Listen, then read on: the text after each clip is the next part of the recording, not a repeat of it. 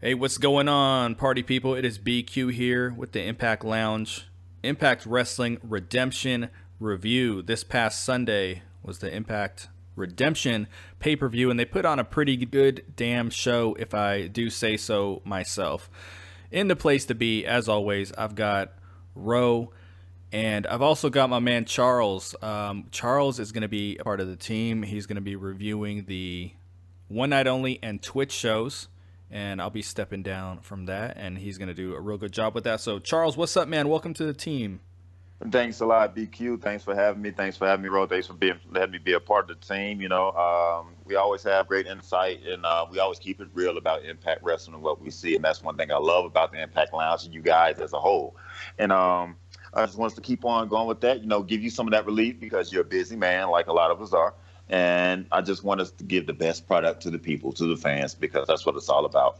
Hell yeah, absolutely. Why don't you tell us about your group on Facebook real quick, man, before we get into Redemption? All right, guys, we got Impact Fan Nation is what we're called. We're a group that does more than just give news, because every group in their mother's group wants to just give out Impact news. But we try, we do the live commentary during Impact. We also put the Impact Lounge. We upload all the great stuff from here from the Impact Lounge. We definitely have fantasy. We have comprehensive conversations about things going on. I mean, it's just a great place to be. We're also on Twitter at the Impact Fan Nation as well. And you can go on Facebook and check out the link to get on Twitter, or you could also go on Twitter to check out the link to Facebook, either way. But get on there. BQ's on there. He gives his 2 cents because, he's great. So why not? It makes sense. Just makes all the sense in the world. And just check us out. Hell to the yeah. Ro, what's up with you, man? You avoiding all these spoilers this week for Impact? I've been trying, man, but with social media, especially since I'm a big basketball fan, I've been trying to keep up with what's going on, and unfortunately, people liking stuff that's been spoiled. So I've seen a couple things, but it doesn't deter me from looking forward to these next set of tapings. I heard there's some people tagging me in their spoilers. Stop that shit. So I try not to log on Twitter at all now during the tapings because it's out of control on Twitter. Facebook is, I don't know. I think on Facebook more people are respectful. I mean, there's still people who do it, but admins like Charles, like to put it out there, like do not post spoilers in here and all that crap. But hopefully we can get minimal spoilers going forward. So let's talk Redemption. They put on a pretty damn good show this week. I haven't seen too much negative about it. I think Bully Ray tried to say, had a couple good matches. That was about it. Definitely disagree with it. I don't think it was a 10 out of 10 show by any stretch of the imagination, but I thought they put on a pretty good show. Charles, what was your overall thoughts on the pay-per-view? We're going to break down the matches and stuff, but what do you think as a whole?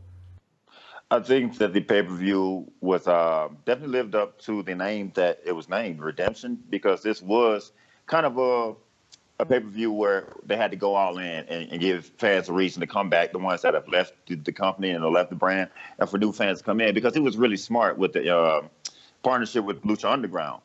Bring those fans over if you can, and when you put on a kick-ass show, at least something that's a 7 or 8 on a 10 scale of 10, you can start towards that trend. I think it was a good show, just like you said. It wasn't a 10 out of 10. It wasn't a 9 out of 10. It takes a whole lot for that. It takes production. It takes him in-ring things. It takes storylines going well. It takes finishes that make sense. It takes all those things to make a good wrestling show. But I mean, a great one, excellent 9 or 10. But this was a good, solid show, and definitely going in the right direction because this was supposed to be, was said to be the start of the new era, the official start, and I believe it was a hell of a kickoff. Ro, what do you got on it as a whole? I feel it made the statement that it needed to make. I mean, like you guys said, it wasn't no 10 out of 10. If I had to give it a rating, I thought it was an 8, because essentially you're looking at this pay-per-view. It wasn't like the Slammiversary or the Bound for Glory, since those are like the big company pay-per-views, but it made the statement that it needed to make. And now moving forward, and even them promoting Slammiversary, I think that's going to have even more of a viewership for that event based off of this one. So Ro and I already talked about this. I'm going to ask your opinion, Charles. Did you feel like, looking at the pay-per-view, that the crowd looked no bigger than a typical Impact taping? I could be totally wrong, but I just didn't feel like. So I've been to Slammiversaries and Bound for Glories, and they usually hit capacity about 1,100 people. I didn't feel that was the case this time. I felt like it was pretty close to what we see with Impact. Did you feel that way, or did you think it looked like more people? That is one thing that I actually looked out for specifically before the event started. Just being honest, it looks like the lighting was better, therefore that you could see more people. I think it was about probably the same amount of people, maybe more, but I think they kind of tried to fool the fans at home by giving better lighting because, you know, we all know at the Impact tapings that the lighting kind of, when there's like not as many people in the crowd, they kind of dim the lights, so we can't really see that. And I'm just feeling like they gave us more to see, being that, you know, they had a packed crowd, you know, in regards to the arena. And it was live, you know, the crowd was in it. It was lively. So that's what I think more so about it. I kind of agree with you, BQ, on that I don't think it was more people, but I think they kind of gave us like a visual effect that made it seem like there was more people.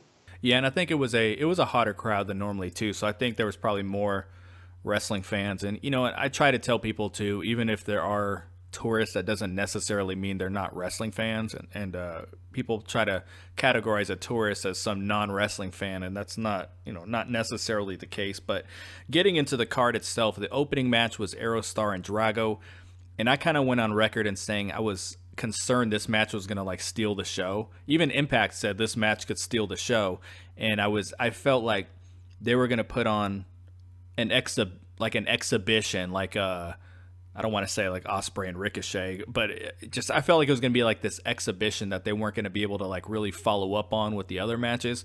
But for me, the match was okay. I actually didn't see the finish. Kind of had a problem with my stream for a second, and the match was over. But I thought it was okay. Ro, you're the one that texted me. Drago slipped, not Drago, but Aerostar slipped a couple times. So what'd you think about this one? And then elaborate on the slipping or the botching, whatever you want to call it, because I, honest to God, didn't see it. As far as the match, I mean, I had thought this was going to be the one that, I don't want to say so much set the tone, but, you know, if they really went all balls out, that, you know, would the other matches be able to live up? And I feel that this was solid. You know, it was nothing too spectacular. And for me, I'm unfamiliar with, I mean, I'm familiar with some with Drago, but not so much Aerostar, so it was kind of like foreign to me. But it was solid. And the botches, I don't want to say it took away from the match, because it's for some reason, and I remember this at Slammiversary, it's something with that rope on the, I want to say the north, east side, east-west side, where the guys have trouble, but mainly in this match, Aerostar had went for some move, some springboard move, and he slipped, but he fell on his feet, so he was fine. And then when he went for the finish, he went for a springboard, code breaker, and he slipped, but he was able to hit it. And it was funny because Cyrus kept playing it off that he had tweaked his knee, but it was he had slipped off the rope. He was able to hit the move, but he didn't really get all of it. I feel a lot like you, BQ. I feel like it was okay, and it's simply for this reason. I'm sure that you probably all may have noticed it too. It seems like they paused a lot, like they were waiting for one another quite a bit in the match. Like, just making a joke with my lady, because we watched together. I was like, are they high or something? Because it was like, if you go back and look at it closely, you'll see it. There were times where they had stopped and like Drago would wait for Aerostar to turn around, and it was choreographed, and that kind of threw me off, because there were lots of high spots, and of course, what you should expect from the two. I'm familiar with the both of them because I watch Lucha Underground, and I try to watch Triple A when I can. And that was what kind of my dig on it. It was still a good match. I wouldn't write home to mom about it, anything like that. But at the same time, I was kind of glad that it wasn't like this big 5-star match, because like you said, it would set a tone that more than likely the rest of the pay-per-view can't hold up to, with the likes of the tag team match with Eli Drake and Scott Steiner, and maybe a slower match like your knockouts matches. So I was fine with it. As long as it was a good match to set up something and not garbage, then it was okay. And I was satisfied with it. Like the botch, like Rose said, it didn't really take away from the match. But of course, you always want something that's more clean. I expected a very fluid match because that's one thing with a lot of the Lucha Underground work. For the most part, it's always really, really fluid. They do a lot of crazy spots, dives, flips, whatever you want to call it, and they usually nail it spot on. So I was expecting that kind of precision with this one, but the crowd was into it, and I think it served its purpose, and it got the show off on the right foot. And it was a good way to showcase Lucha Underground. Although I would have preferred they tagged them up against the Cult of Lee or something like that. Kind of done, followed the Impact versus Lucha Underground theme a little bit. But this was good for what it was. So after this match, Aerostar gets the win. We get Josh Matthews basically telling Matt Sydal, like, I have taught you everything I could teach you. Young Grasshopper, go do your thing now.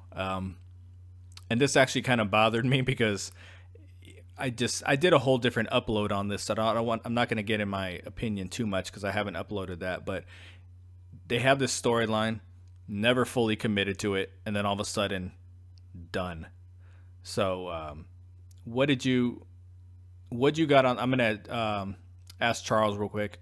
What did you think about that? Because I know how Rowan and I have felt about this, but did you feel also like the storyline was lacking like a real commitment?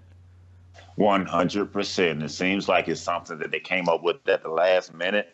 Maybe like, okay, we haven't figured out who the spiritual advisor is going to be, so let's throw Josh in the mix. It kind of has that feel to it because, like you said, they're abandoning it just out of nowhere, and it's been short-lived. It's not like it's been a long storyline, and it's not like it's caught on with people. And like the heel turn of Matt Sydal, if that's what you want to call it, it's been kind of odd. Can you agree with that? It's been like a really odd ass heel turn because I don't even know if you want to call him a tweener. It's just really weird, in the status when it comes to his alignment that Impact has him at right now. So, but yeah, I totally agree with you all. To try to push this on us and then to just abandon it out of nowhere with really no explanation because it just. I'm hoping that something comes out of it and maybe we get get some reasoning, with the next set of tapings. And it's not just something they just drop like, the old TNA in the past. They drop a storyline, don't give us a reason why, and act like it's never supposed to happen. Not supposed to happen. So I had said in our preview show that I was hoping they were going to take the next step, and they did the exact opposite of that. Ro, you got anything on that? It just seems like they felt it wasn't going anywhere, at least on Josh Matthews' end. So they just decided to scrap him out because at least with Sydal's, you started to see slowly kind of the slow heel turn. Like Charles was saying, it seemed odd at first, but I had felt that Sydal was a little bit more committed to it than Josh Matthews was. So it just seemed like they decided, hey, this isn't working with him. Let's just scrap it completely. So next match of the evening was the Impact Tag Team title match. Actually, before that happened, LAX was at the clubhouse, found out Conan wasn't there. They get a call from King and lets him know Conan isn't going to be there. He was kidnapped. Very similar to the situation where they had the tag team match at Bound for Glory with OVE and they jumped Homicide beforehand. So, basically same exact thing. But this time it was with Conan. So Impact Tag Team title match, LAX took on Eli Drake and Scott Steiner. So the narrative was that Conan was not at ringside, so they didn't quite have their guidance, the guy who's their voice of reason. And first of all, I want to say about this, I actually thought Scott Steiner looked pretty good for his age in this. And, a lot of people were saying, oh, well, he really looked his age and he looked old. He looked slow. Like, I actually thought for what it was, he did pretty good. And the beginning of the match, he actually kind of held it down for himself for a while. Like, it was one of those matches where you figured Eli Drake was going to do a majority of the work. And in the beginning, Steiner was out there, and he was definitely doing his thing. He did that Frankensteiner from the top rope, and I was very disappointed. I liked the spot. I popped for it at home. I was very disappointed. There was a good portion of the crowd that stood and watched like that was some everyday shit. So if you're watching the TV, the right side is, the center to the right. They're jumping up and down, hands up. Oh my God. And then the center to the left, some of the people who had the bunny ears on and stuff, they stood there like nothing happened. And I don't know if I can wrap my head around that. I go to a lot of wrestling shows and I always at least clap with my appreciation towards stuff. I cannot wrap my head around just watching Scott Steiner do a top rope Frankensteiner and just standing there. That makes absolutely no sense to me. Ro, what do you got on the tag team title match? Did you think everyone flowed together fairly well? Because this was two totally different dynamics. Usually we're used to seeing LAX work with people similar to their style. And now you got kind of a big old slow Scott Steiner. Then Eli Drake, who can pretty much work with anybody at this point. But what do you got on it?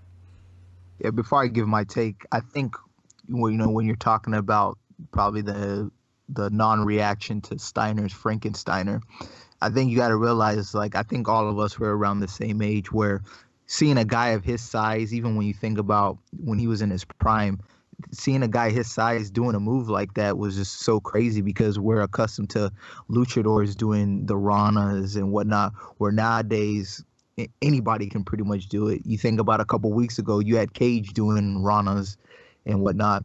But as far as the match, I was impressed just because I was afraid that it was going to be one of these situations, if we've seen this in wrestling, where you have an older vet and the other wrestlers kind of oversell for him. So that wrestler gets all their offense in, doesn't take any bumps, so it becomes one-sided. But I thought it was fine. Steiner did enough, and Eli's Eli, and I was happy with the change, because I feel like LAX got a little bit stale. Not their faults. I mean, they've run through everyone, so give them some time to chase after the belts. I like the match. I was feeling like BQ, that I was afraid that Eli Drake may end up carrying the match, at least on his side of the tag team match, but it wasn't like that. Like you said, I was impressed that Scott Steiner was able to hold his own at that age, to actually be able to keep up with the speed. Of course, it wasn't the speed of LAX, but for him to be able to keep up with the speed of a normal match of this day and time, because, we all got to admit, today's matches are more sped up than what they were back in the day. So for him to be able to not look like he was struggling and barreling through the match was impressive in itself. Like you said, I popped too. When he did that top rope Frankenstein that I hadn't seen him do in years, I felt like a kid again. I felt like I was at the WCW arena back home in Atlanta, Georgia, at the Omni. And it was great, and I heard "You Still Got It" clap chant from some of the crowd. I wish it would have gathered and gotten larger. So I'm pretty sure the people in the middle with the bunny ears were the ones that didn't join in on the fun. But I don't really have any. I don't have a problem with this match. Like I said, I was so impressed with Scott Steiner, and I'm actually surprised they came out with the win. And because I didn't think that Scott Steiner, because they have to keep Scott Steiner around at least for maybe a taping. I was expecting to be like a one-off thing. So I'm intrigued to see how things go forward with Eli Drake and Scott Steiner as tag team champions, and what the how LAX will come back from it, because you got to know that this storyline with King and Conan being jumped on before the match has to produce something. And the way that Don Callis and Scott D'Amore are presenting these storylines and carrying on with these things, it has been great and it's been intriguing. So it's got my lips wet. We got a good match. We got a surprise ending, and we got something to look forward to. This is the kind of thing you want when they say that you have a pay-per-view moving into the next era. And this is exactly what you look for. Ro, were you shocked by the finish on this one? No, not at all. I had thought they were going to win. I just didn't know, because I even had the idea when they were talking about Conan being knocked out. But I thought that was a creative way to have them lose, where you have Santana or Ortiz. I'm sorry, I get those confused. Which one is the non-Afro one? Is that Santana? Yeah. Yeah, okay. Yeah, I'm sorry. I get them confused. But to have him lose his focus just because he's so accustomed to having Conan there, and for Eli to capitalize on that, I thought that was a nice way to finish the match. And I thought it was just something different. I mean, you look at a guy like Scott Steiner, part-timer, and you can't really bring Scott Steiner in a third time if they don't get this win, because he lost at Slammiversary. So Scott Steiner is no longer that intimidating dude if he's 0-2 a pay-per-view. So I was cool with it, and I can't wait to see what they do forward, because it was one of the shockers of the evening. After that, we got Ishimori versus Desmond Xavier versus El Hijo del Fantasma versus Cage versus DJZ versus Trevor Lee. So this is a random 6-way match. We're always going to see something like this on an Impact pay-per-view. And it's so funny because Desmond Xavier wasn't even at the tapings, nor was DJZ. So it's funny that they end up getting a pay-per-view match. But I thought this match was really, really good. It was just a fun match. It was a good placement. After you get something that a little more storyline driven, has a shocker ending, you get something like this, and it's just fun. And I think they did a really good thing with making it Lucha rules instead of just doing a random 6-way match where it's a car crash type of match and everyone's just jumping all over the place and doing flips and everything. People still got their shit in, but overall the everything made a little bit more sense because it was one-on-one for the most part.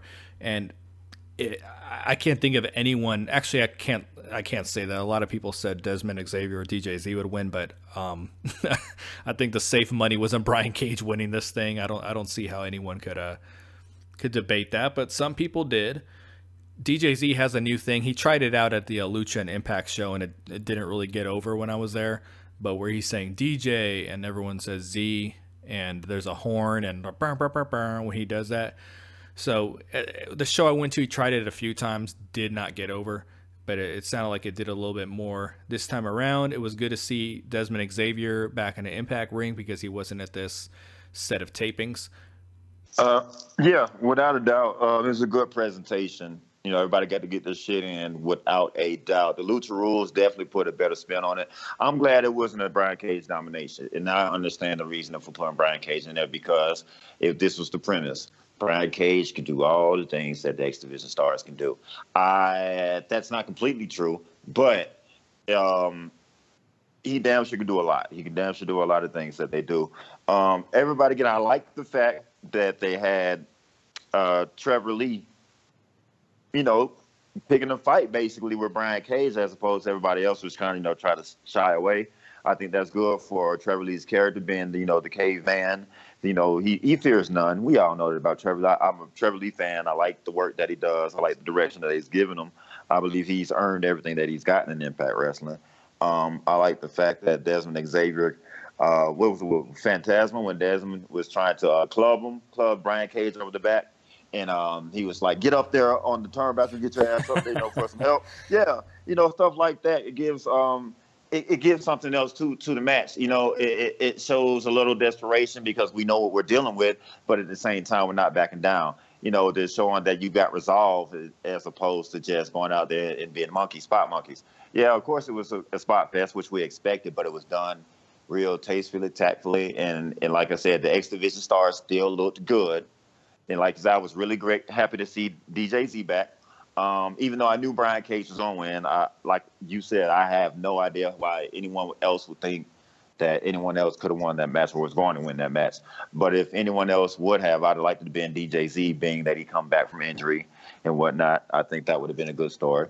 But to be a match with no storyline and just to come out of nowhere, really, basically a week before the pay-per-view, it delivered well. I mean, it was good. There was one botch by Brian Cage where he tried to do a springboard moonsault where he slipped and he fell on his back, but he jumped right back up and delivered it, cleanly, and went on with the match. So that didn't take anything out the match just as well. It went smoothly. It was fast-paced, and it was good. And Brian Cage was not dragging anything down, but I don't think anybody expected him to.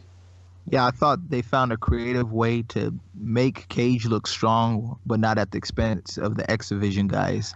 I mean, they were able to get enough offense on him where at points it seemed believable that any one of these guys could have won this match. So that's what I was happy about, because with Brian Cage's inclusion in the match, it was kind of like, right away, it was hard for me to believe that no one else but him was going to win. But I was like, I'd hate for him to just run through guys. And I thought the ending sequence, because at times it felt, everyone got their stuff in, but at times it seemed like they were going at a super fast pace. I don't know if you guys caught this, but the setup where I forgot what Desmond Xavier, he was going for his hand spring kick type maneuver, and where Cage caught him, he didn't get him correctly at first. So then he had a properly position him for the drill claw.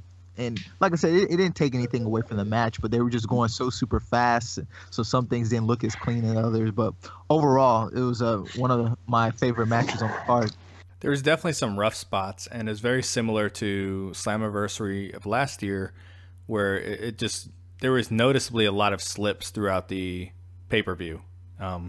But I thought everyone covered up for him very well. There was even a point where Desmond Xavier kind of hopped on the second rope, and he slipped a little bit himself. But I totally agree. I was worried it was going to be Brian Cage running through the X Division and throwing them around and everything. And, you know, there was a time where I think he was holding one of them and another one jumped off the top rope and caught them both. And that was really excellent. And Brian Cage should have won, and he did. So, pretty enjoyable match. After this, Allie is backstage with Mackenzie. And Allie is now taking, I think it's safe to say, taking the next step as her character.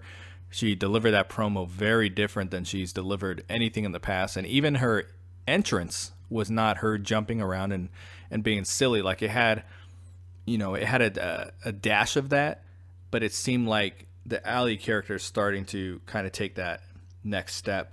The next match of the evening was Taya Valkyrie versus Kiera Hogan. And this was, for the most part, what people thought was not the best match in the world, but one thing I want to throw out there real quick is that, you know, many people have said, well, it took away from the match when Tessa Blanchard showed up. So Tessa Blanchard debuted. I freaking popped like a mother sitting there in my chair. I couldn't believe it. A lot of people have said, well, it took away from the match.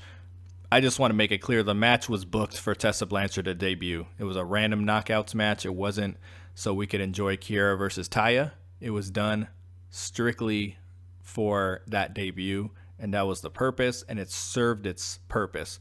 But with that being said, Ro, what do you think about this knockouts match? Did you? I think it's safe to say we were all a little bit distracted, but I thought the match was a little bit clunky, and there was no real drama to it. But what were your thoughts? Well, kind of what you were just talking about. I did think her debut took away from the match, only because I thought this match, when originally advertised, was just a way to get both girls on the card, but as well as give Taya a win so she can get some momentum back, since the last time we seen her, she had lost her match against Rosemary, the Demon Dance. Well, but like everyone else, I was distracted too by sorry, her name's eluding me. What's her Tessa, I'm sorry. When Tessa Blanchard arrived on the commentary, I felt like it just took away, only because, you know, she came right in, I want to say, the middle of the match. And I thought maybe if she came towards the end, it would have been better just for the participants involved. But like you said, the match, it seemed like it was put on just for her debut. I just kind of thought like this match was there to help Taya kind of get a win, since she was coming in from a loss with Rosemary. But yeah, the big takeaway was Tessa Blanchard debuting in Impact Wrestling. This match went precisely the way that I thought it would. It was served its purpose to raise Kiera Hogan's stock by showing that she can, you know, she got some wrestling skills, because it was, most of this match was her dominating and her giving offense, and to Taya to get a win, to come off of the loss that she just took at against Allie at Impact versus Lucha Underground, just as well as Rosemary. You're right. I was one of the ones that said that Tessa Blanchard took away from the match, and then once BQ said what it was booked for, I was like, you know what, you're right, because that was also a thought in my mind. But like BQ, I popped when Tessa Blanchard came and she appeared, and I liked the reaction that Dow Callis gave. He's did I sign you and forget? That's something I think I remember. Yeah, I thought that was funny as hell. I thought that was cool. Tessa Blanchard, it could easily, and I think she probably will be, the face of the Knockouts division. This is just incredible, because I love the way the Knockouts division has been overhauled and being rebuilt. They've been getting in talent constantly. They got the Rise partnership. And, of course, they needed a new face. We all know Allie, at least in my opinion, Allie's not to that point. Will she one day? I can't say, because I just don't think she has all the things that you need. You would need, in my opinion, someone that can carry a division would be Tessa Blanchard, Santana Garrett, or these people with skill and also have like the attitude, the persona to carry a division. Someone like Rosemary, even Rosemary definitely could carry a division. But for a new era going in from here, this is a legendary third generation wrestler that has really put in work in the indies and really done some good things. I mean, and no one can deny her that. For the people that don't know Tessa Blanchard, they will know her, and she definitely made her presence known at Redemption. You know, let her heel presence be known, and you know, for good reason. I'm excited. Like I said, I'm a big fan of the Knockouts division. Have been for a long time. I was disappointed for quite a while, you know, when we had that really, really bad drop off, and I'm really excited going forward now with Tessa Blanchard, when I know there's no doubt in my mind that she's going to be heading this Knockout division going forward. Good shout out to Santana Garrett out there. That's another one. God, I would like to see her part of the division, but I think she just likes what she does right now as far as working, you know, wrestling around the world and everything, and she has a good civilian job and everything. And yeah, that's another one I like to see. But Tessa, she's in that top percentile of just of stars that are unsigned. Lord knows why it didn't really work out with WWE. I have my, you know, I have my ideas on why it didn't, and it has nothing to do with her personality. I just think she's too similar to the Charlotte Flair character, and that's who they're going to freaking push. She's going to be the Roman of their women. So I'm just glad she's here. They reported that she was going to be at the tapings after Bound for Glory, and that didn't end up happening. She was actually in Ottawa, and I feel like maybe because, you know, Mike Johnson and who's ass face Dave Meltzer, you know, put that information out there. They probably, you know, pulled back on it a little bit. So it's great that we see her here now, and she's an exceptional talent. And I think kind of what Rose said, you know, Taya did get the win, and it gave her a little bit of momentum. Taya, but Tessa was amazing in the announce booth. I've watched that clip a few times. She was amazing, and just kind of like Charles said, if you don't know her now, you're gonna know her. There was a segment with kind of a feel good moment with Petey Williams and Scott Steiner backstage that I actually thought was kind of funny. X Division title match was after this, Matt Sydal versus Petey Williams. Now for me, this wasn't really what I expected. I don't want to say expected a spot fest by any means, because there was an actual story to this, but I guess I expected a little bit more high flying and everything. And they actually told the story, the whole match, that it was going to be the Shooting Star Press versus the Canadian Destroyer. And neither of those moves ended the match. It ended up being kind of a roll up, and Matt Sydal got the win. I kind of thought he was going to win. I think Rowe thought he was going to win, and he did win. I think storyline wise, it just makes sense going forward for him to be the guy. So Rowe, what did you think of this X Division title match? Because as we said in the preview, usually the X Division title is on the line in some random ass match, and there was an actual storyline here, and it wasn't, you know, spotty. It was just a good storytelling. It lacked it lacked a little bit of drama. It didn't really have a big build, because again, the story was that it's a Canadian Destroyer versus a Shooting Star Press. That didn't even come close to happening. But what'd you think about it? Yeah, it did lack the drama. I thought the thing which was a positive, and you guys let me know what you guys think. I think we really got to see Sydal play up his heel persona in this match. You know, you've seen some aggression from his side, and I thought that was neat. And then on top of that, the finish that he used, because I've never really been a fan of heels using flashy finishers. I think, you know, once you decide to become a heel, you know, a lot of the high flying maneuvers, you're supposed to tone it down, because it's perceived as, you know, that's something that the baby faces do. So for Sydal to use a new maneuver, I think that'll help him moving forward with his heel character. But yeah, it just lacked the drama. You know, as for the storyline that has been built up, I feel like the payoff was just kind of this match was your ordinary X Division match that you would see on Impact. I totally agree with Ro. It definitely felt like something that, we'd see every day. It wasn't a bad match, but it was definitely slower than what I expected it to be. But most times when we have one-on-one X Division matches, they're slower anyway, because it's still kind of hard to have a whole lot of speed and a lot of fluid movement and lots of spots with a one-on-one match.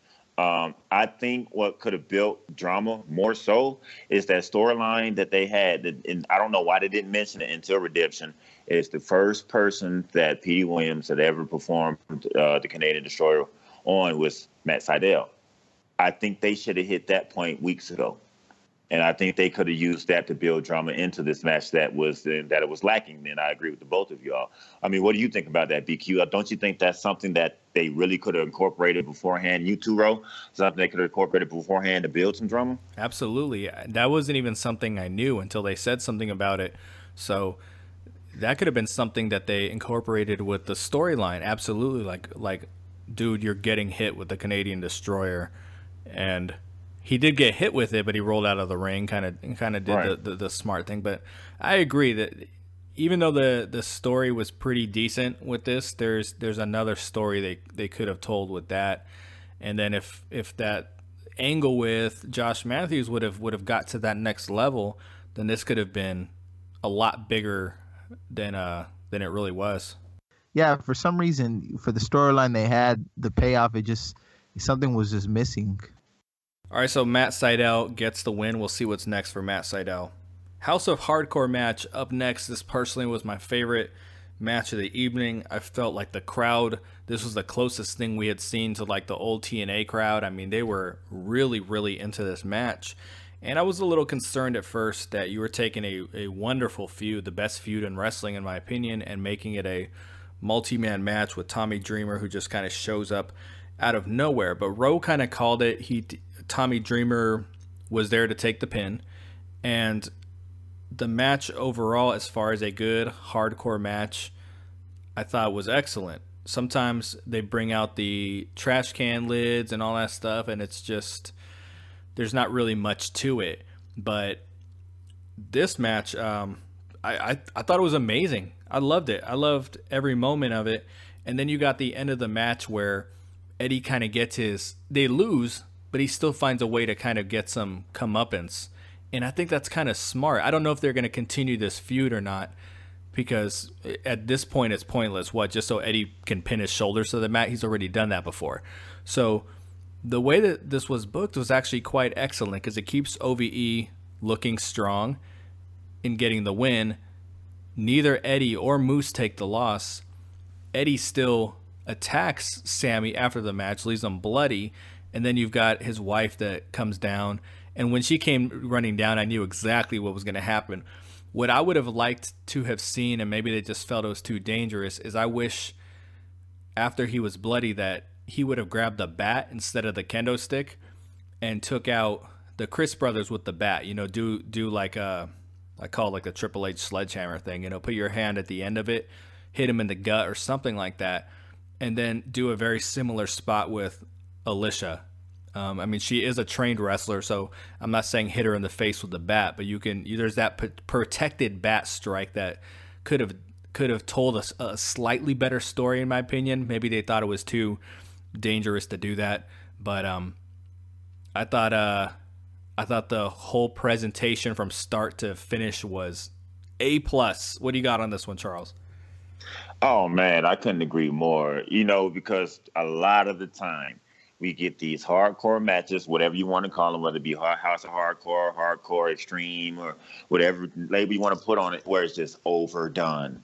You got flaming tables, and you're just overdoing things. Yeah, barbed wire matches, barbed wire bats, but you're not just going and blooding up everybody and tearing skin. And it was not too much.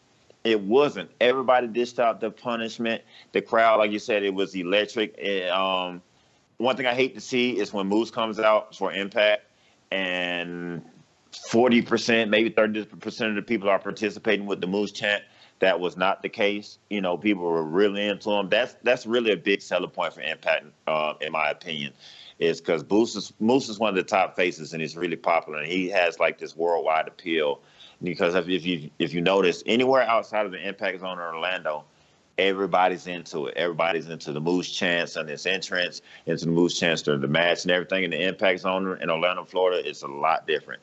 Good thing that the crowd was different from your original, your normal Impact crowd in Orlando, Florida. So it was great that the crowd was into it. It was like having the ECW crowd. They even started chatting ECW. Tommy Dreamer definitely served his purpose. Ro, you were right on the money with that. Come in, take the pin. He was the only person that really could take the pin and be acceptable, because no one needed to be made to look weak in that match because everybody kind of had the momentum going. I expect Moose to be getting the push, so I couldn't see him being pinned. OVE and Sami Callihan, in my opinion, right now, Sami Callihan is like the hottest thing. He's like the hottest act in Impact right now, really in wrestling, because Impact and he himself really turned a bad situation into some real good heat and storyline action. And it just wouldn't have been right for them to take the loss. So just like you said, BQ, the way that it was carried out, the win, Eddie Edwards getting his in. I mean, it just everything kept the crowd into it. It kept the viewer into it, and it was all done in good taste. I mean, it was incredible. It was one of the best hardcore matches I've seen in a long time. It was one of the most exciting matches, especially for a pay-per-view, I've seen in a long time. It was really good in all aspects. I totally enjoyed it. Really big thumbs up from me. Yeah, I thought this was excellent. The thing that I loved the most was everyone had an opportunity in this match to kind of get their stuff in, so to speak. And my favorite spot, and another thing too, before I get into my favorite spot, they didn't do anything too crazy. Like I know in the preview show I was talking about, hopefully they don't take any unnecessary bumps, and I didn't see any here that I could recall. But my favorite spot, just because of the timing of everything, was where Moose, I forgot what he was going for, but then Jake Chris came in for the cutter. Oh, okay. Moose was going for a splash. They had Dave Chris laid out on the table, and then Jake Chris leaps over and hits Moose with a cutter. I thought that was excellent. And then just let alone too, because the timing of that, if you're off by one thing, then that's it. But the ending sequence, having Tommy Dreamer take the pin, I thought that was good just because I thought OVE needed the win more so than Eddie Edwards, Moose, and Tommy Dreamer. And then outside of that, just the continuance of the feud between Eddie Edwards and Sami Callihan, they've really found ways to extend this feud. And when you think back to this, all stemmed from an accident that they could have easily downplayed and moved forward, but they've carried on and been able to find more and more. Now we enter the next chapter of this feud where, Eddie has snapped to the point where he, attacked his wife. So it has me interested to see what happens next between not only just Eddie Edwards and Callihan, but as far as the part that the Chris brothers play as well. This is storytelling that no other wrestling promotion or anything has been able to match with this feud right now. And this is one of the things that the naysayers of Impact and the guys like Bully Ray, who's the pay-per-view was okay. This is the thing. This is the type of thing that they overlook. They overlook the genius of finding a way to keep one team strong, yet kind of closing the chapter for Eddie and then transitioning into a brand new storyline or just kind of a brand new wrinkle in things with Alicia. I mean, it was just done to perfection, and if that was over people's heads, that really sucks. I got to ask you, Ro, are you going to tell me that the difference between Dave and Jake Chris, but you get Santana and Ortiz confused? Well, I think with them, just because the hair color, I've for the longest following LAX, when they announced him, I'm like, who's who? I've never known till now, which is sad. But when I hear them, and I guess I never probably paid attention to when one of them's in the ring and they're calling them by their name. But I don't know. I never knew which one was which. But with the Chris brothers, I always knew Jake was the blonde one who wears that sweater where he used to wear that little half sweater thing. And then I remember Dave. But yeah. I have no idea which one's which with the Chris brothers. I'm not going to lie. So After this, we get the Knockouts title match. Allie defends against Su Yung. Braxton Sutter is at ringside. They never really, we don't really know what the story is between Braxton and Su Yung, but he's doing a really good job of playing a comedic heel without being too cheesy. I think what he's doing is funny, and he's delivering at what his role is supposed to be right now. And it's kind of funny in the night of kind of botches and everything. You know, there was the angle where Allie was supposed to slap him and he was supposed to catch it, and even that wasn't very smooth. But you know, they played it off, and then Allie slaps him. And overall, the match was I liked it. Probably a little bit better than some of the other Allie matches we see. I'm personally just such a huge fan of Su Yung. Like I've said it a few times, her presentation and music and everything is just next level. So Allie gets the win, and again, she kind of wins with a roll up too. This was when Ro and I had said, you know, we think Allie's going to snap maybe and get herself disqualified in this one. Well, we're not big fans of DQ finishes at a pay-per-view, but I thought it would have made sense here. But Allie still took that next step without having to do that. Again, it was kind of the pre-match promo. It was the ring entrance, and even yelling at Braxton Sutter before the match. She really looked like she took that next step. So I enjoyed the match a little bit more than probably a normal Allie match, just because I started seeing the evolution. I was a little shocked that Su Yung took the loss. It was by roll-up, so I feel like roll-ups protect you a little bit more than losing to someone's finisher. And with this pay-per-view, they didn't rely on finishers so much, which is something other companies do for every single match. It's got to be finisher, got to be a finisher. Impact didn't quite do that so much with all this. I'm a little concerned where the Su Yung character goes from here, because she got a title match so early. She's got a 50-50 record now. And she was involved in the angle with Braxton after the match, which I thought was comedic gold, that he was proposing to her. But then it almost put Su Yung in a bit of a comedy angle too, just a little bit. But of course she hits Braxton with the mist, so we'll see what happens there. Ro, what you think about the Knockouts title match? You know, I know in the preview we had stated, you know, they had booked themselves in the corner because it's too soon for Allie to drop it, the Knockouts championship. And you don't want to give Su Yung her first loss already after this being pretty much her second match. Yeah, technically her second match in Impact. It was a fluky win if you wanted to go that route. I was concerned towards the end of the match, a post-match angle, where having Su Yung involved with the whole Braxton proposal and her attacking him. I mean, I thought that was cool, that because I wondered when she had pulled out the glove what the glove was for, and I guess she's using that as the claw. So she uses the same thing mandible. That Mick Foley used to. Yeah, mandible claw.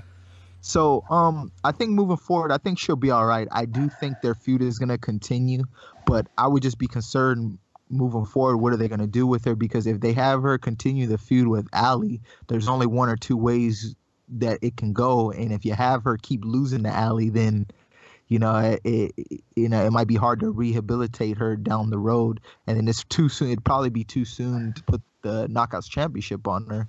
So we just got to see how it plays out. But I'm glad they went this direction instead of doing a no DQ. I mean, sorry, not no DQ. Instead of doing a DQ or a count out, some type of false finish. And this is something again where I say the naysayers, it's completely over their head. To where, yes, Su Yung loses, but she kind of loses by a fluky roll-up and then kind of leaves standing tall with her music playing afterwards. So those are the little things that D'Amore and Don Callis are doing that maybe to the average wrestling fan, it's over your head, but it's a way of reminding us, hey, Su Yung is still a threat, though. What do you got on this one, Charles? Hey, This looks like a grand case of good old style booking. Like you all said, the roll up makes it to where maybe it's a kind of a fluke ordeal. And I was concerned because I had the exact same concern that you guys had. It's like Su Yung is new to the company. She's a heel. She has a pretty, great persona. She has one of those characters, a persona that's just like made for TV, for when it comes to professional wrestling on the global scale. It's made for TV. Simple and plain. So it's not someone that you want to have losing a lot of matches in the beginning because you want her to get over. And I've heard you say on when Su Young came to the company and on in the Impact Lounge, BQ, that that type of heel isn't really received by the crowd because she's an old style heel that is there to not get cheered. She's not a cool heel. She's not that one that's going to have people cheer for her and things like that. So with her being the type of heel that she is, you know, she's not going to get that hoorah that other heels will get. So you don't want her taking loss after loss. And I projected her into that world title match so early coming into the into Impact. It was kind of like a death sentence. It could be because you had to know that she was going to take the loss. But the roll up was great. And then like old style booking, when you have someone, especially heels, that has a manager, and for some reason or another they break up with their manager, normally dealing with dysfunction, what does that heel do? They go to the next step. They take a step to a higher level and do something, and they break out in some kind of way. And I believe it's going to be the exact same thing with Su Young. I don't believe this feud is over with, especially with the way that it ended. And it seems like she's going to part ways with Braxton Sutter. Like you, I do like, well, you know, that Braxton Sutter has taken on this heel role. I believe it all started at BCW. One Night Only March Breakdown, when he really came out and showed his heel presence, his heel role. I'm glad that he has the place in Impact right now. I don't know where they go with him from here, but I definitely see Su Young taking the next step and really letting her presence be known. So I do like it in this case. To me, it was like your normal match. I do like the fact, like BQ said, that they didn't just rely on finishers, because that is something that is so cliche. It happens all the time, especially in, you know, that other brand, you know. And I like the way that it ended. I like what it has us waiting for, what we're looking forward to more than anything. I think I like what it has me anticipating. I want to say I thought the commentary was really enjoyable for the pay-per-view, and Don Callis added a wrinkle to it that we haven't heard on Impact in a while, and even probably in wrestling in a while, unless you're someone that watches New Japan. But we don't really got that good heel commentator in wrestling. You know, some other companies got heel commentators, but they still flip-flop. Josh Matthews flip-flops, but he played a really good heel. And the one that really made me laugh was when Josh was like, Allie's got her own bunny section, and Don Callis is just like, what a bunch of idiots. That kind of cracked me up, because we just haven't gotten that kind of heel color commentator in the longest time. So I thought he was killing it, and it seems like that is the commentary team going forward. Do you guys agree that these new titles are pretty gorgeous? I agree. They are very nice. I like that the style of the knockouts belts, because if you notice that when it comes to female championship belts, so there's kind of like a different shape to it, because the guy gets to kind of give it like a feminine look or feel. I like the diamond shape that it has. It's not like a really big, gregarious belt full of metal. I think it's perfect for, you know, for the knockouts division, the tag team belts. They look nice, not big and gaudy. The world, and then they got the silver tone, and then they made the world championship set apart from all the other championships by making it gold, giving it an old style circular look. And they look good to me. They put the owls on each and every one of them. The X Division belt, tag team, knockouts. I think they look great to me. I think it was a big improvement from the Global Force supposed new belts, because to me, those last belts, the Impact Grand Champ titles that came out when the whole merger supposed to happen, just looked like the old GFW belts. Anyway, so right, and I didn't think those were bad belts. It was just really the world title that looked absolutely terrible. I've been gushing over that Knockouts title. I think it's gorgeous. That to me is just the coolest design. There was a troll on the Impact Facebook that was like, all the titles look the same, and it was some, like, you know, WWE troll, and I was like, are you kidding? They literally have the same exact titles on WWE for the women and the men. Like, are you? This is really where you're going with it? This is what you want to complain about today, and try to put Impact down? But I was really glad that they kept a really similar X Division style. There was no reason to redesign that one, because that was already a new design. it just had the GFW on it, but it was a new design because X Division is an Impact title. It's not like the next gen title. They took that and did something with it. So I think they just did a great job with all of them. What do you think about the belts, Ro? Yeah, I thought the Knockouts title stood out the most for me just because it said Knockouts. If you think about the previous titles, it would actually say Women's. But that Knockouts title, to me, just as a fan, I'm looking at it, the world title and the Knockouts title, in my eyes, are the two top belts in the company. And just the way that they designed the Knockouts title, it just stuck out to me. I mean, the rest of them, the X Division, I like that they kind of kept a similar design because I thought it was fine to begin with, as well as the tag. And then the world looks great as well. But that Knockouts title, man, that they really made it. Really put in a good effort to make that look great, and that reflects the division because that's something that this company, and even in its times during its downfalls, they've always tried to keep the Knockouts division relevant. So kudos to them. Yeah, it's a really classy title, and again, like I even thought the older one looked okay. I've always said the Global Force titles were really classy too. It was just the whole plates over it, everything, and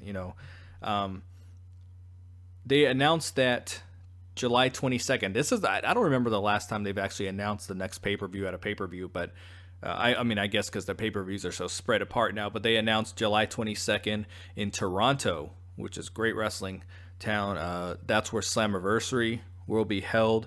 I don't remember the exact name of the venue, but it holds over 3,000 people, so this is interesting to see if we can get back to that, early 2000s where they were able to put 3,000 people in a venue for Slammiversary or Bound for Glory. So this is going to be interesting to see if they can pull it off, and I really hope that they can.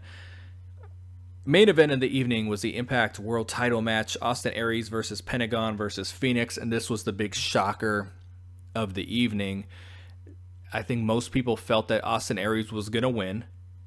I thought he was going to win. I was like, there's no way Pentagon is winning two of these three-way matches in a row with these guys. And sure as hell, he wins the match, and he is the new champion. It was probably the match of the night, or I don't know. It depends on what you like, but for many people, it was definitely the match of the night. It's definitely one of the top two or three, however you want to look at it. But great. The three together work very well together, and they even told the story. They went through for the double super kick early, the one that took them out of the match in the Impact versus Lucha Underground show, and the crowd definitely likes Pentagon. And this was crazy because this was the most buzzworthy title change that Impact has done in a very, very long time. This was something that's like, holy crap. Now, I haven't looked at the spoilers. I don't want to look at the spoilers. But I've said it's in their best interest to keep the title on Pentagon through the tapings, because if he drops it during the tapings and the spoilers get out there, now people don't have a reason to tune in this Thursday, let alone through the rest set of tapings. So they're trying to say this is the Pentagon era. Let's roll with this a little bit, because this is buzzworthy stuff. I actually thought if anyone was going to win, it was going to be Phoenix, but it definitely wouldn't have been the same buzz that Pentagon got as winning. So title comes off Austin Aries for a little bit, and I believe Austin Aries is not going to be super featured in this set of tapings. I think he was just doing the first couple days, so that means that for the first month of tapings he'll be involved, and then kind of taking a break and doing his thing, and that's good because we should get Austin Aries in doses. Charles, what do you got on this main event here, and the title change, the surprising title change?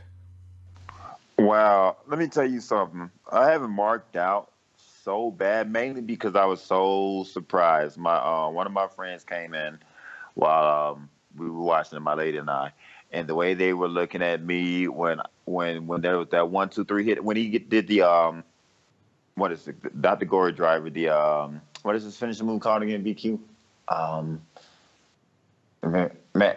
But definitely when he did the double gory driver, I believe it's called. Yeah, and pinned, because I just knew there was no way that Austin was going to kick out. But I'm like, there's no way that he's going to drop this title either.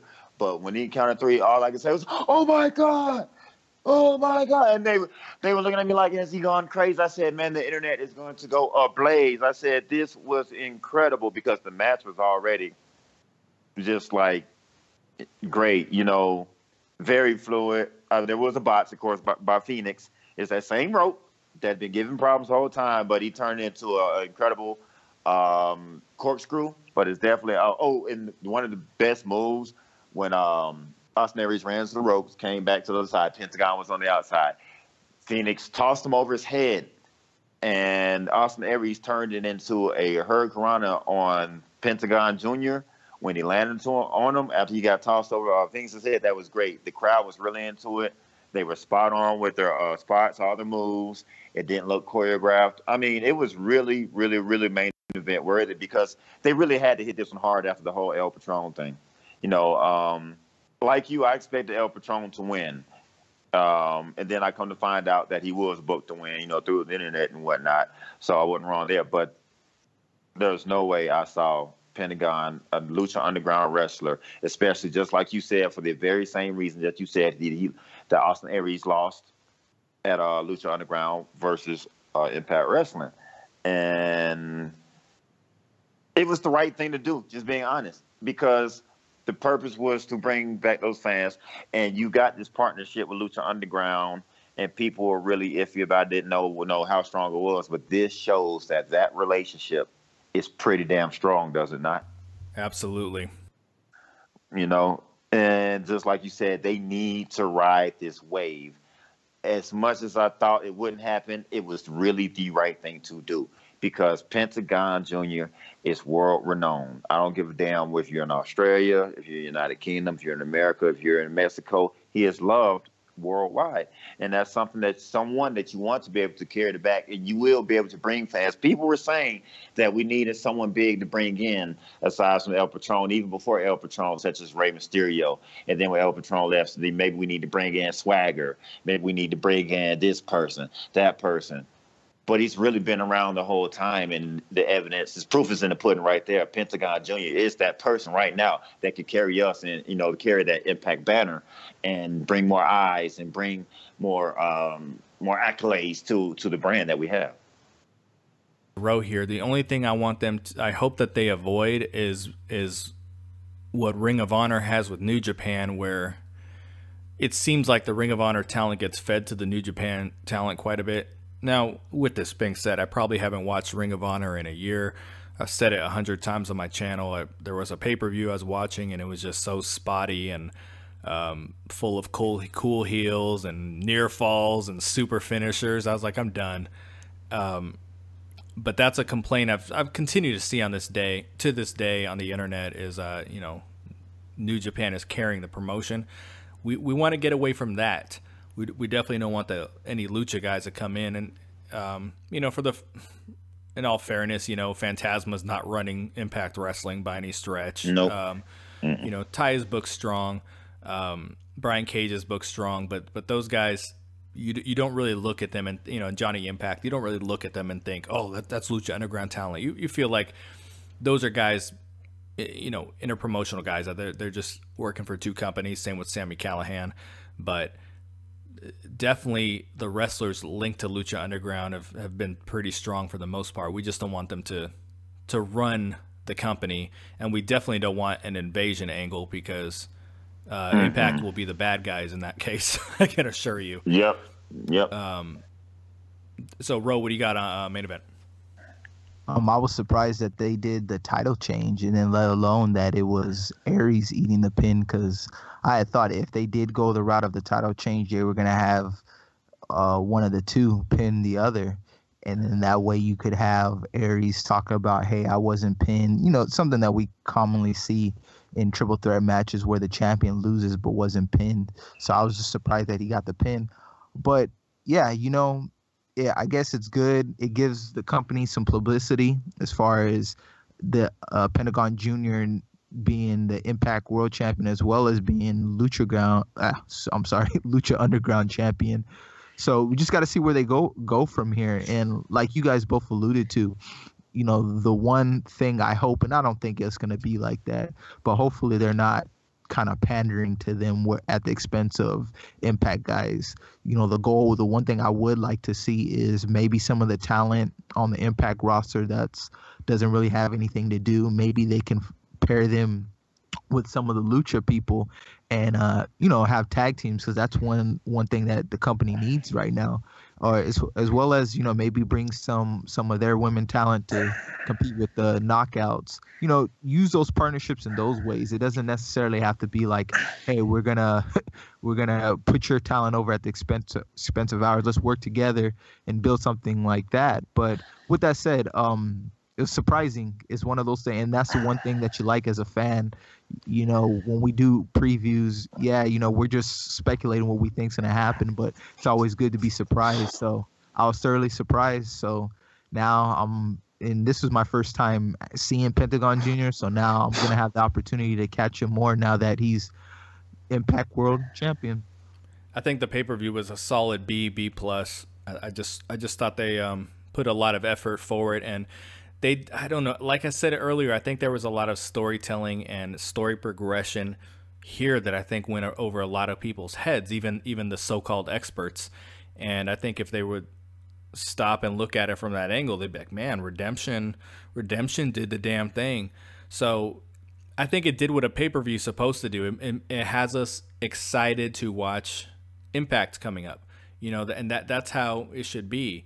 And I'm not trying to bring WWE up here, but I know that with WrestleMania, it ended with Brock winning, and no one was like, okay, can't wait to turn on tomorrow to see what the fuck happens with this. People turn it on for the surprises that they didn't know they're gonna get, but I know a lot of their pay-per-views they end with something predictable, and they're not. It's not like a cliffhanger to say, okay, tune in Monday, tune in Tuesday. Like, this actually delivered that. Like, wow, what's next?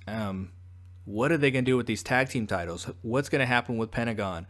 What's the next step for Allie? We saw some progression from her. What's the next step with that? What's gonna happen with Eddie and Alicia? Like, there was actually cliffhangers that they were giving us. And again, this is stuff I think went over a lot of people's heads who claim to be wrestling experts. And overall, I thought the show kicked ass. So we're going to wrap it up. Charles, you got anything, any closing comments on the Redemption show? Hey, all I can say is you pretty much said everything that I think I could have said, man. Definitely a solid B plus. Cliffhangers galore to where you continue wanting to watch and see what's going on. Genuine interest. I mean, it was just a really well put together pay-per-view between the two companies, because, it was definitely a joint venture with Impact and Lucha Underground. It was great. I just hope to continue to see good stuff like this going forward.